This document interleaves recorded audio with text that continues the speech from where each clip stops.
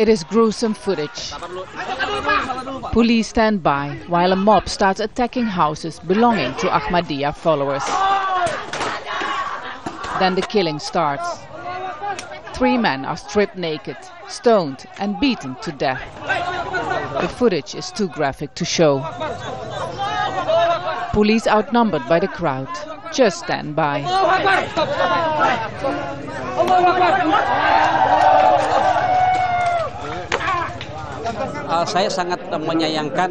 What I mostly regret is that this is being done in the name of religion. Even if it hadn't been done in the name of religion, this is too horrible to watch. Ahmadiyya followers are accused by some in Indonesia of being defiant Muslims because they believe the sect's founder was a prophet. Mainstream Muslims believe that Muhammad was Islam's last prophet.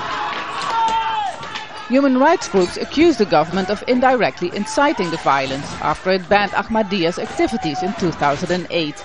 This has criminalized the group and has made it the focus of violent attacks. President Yudhoyono defends the government's decision to ban Ahmadiyyah's activities. If everyone had followed our agreement, this kind of riot, this kind of violence could have been prevented. Protesters are demanding the government defend religious minorities in Indonesia more seriously. Tolerance and religious freedom under attack in Indonesia in an increasingly brutal way.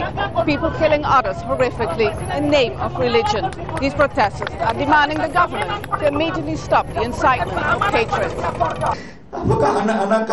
The Indonesian government has announced it will review the law that bans Ahmadiyya, but it has refrained from making clear how it plans to protect its followers. Vaessen, Al Jazeera, Jakarta.